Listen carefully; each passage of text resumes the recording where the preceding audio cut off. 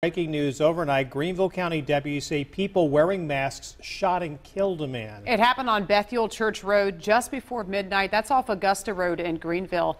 Deputies have been searching. They were through the night. Rochelle Spence is live this morning from the sheriff's office getting the latest details. Rochelle?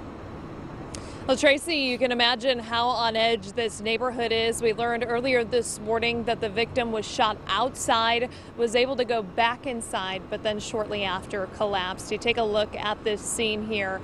Deputies tell us the shooting happened around 11:30, and we're told when they got there, they learned he was ambushed by 3 people in masks. He later died at the hospital about an hour later.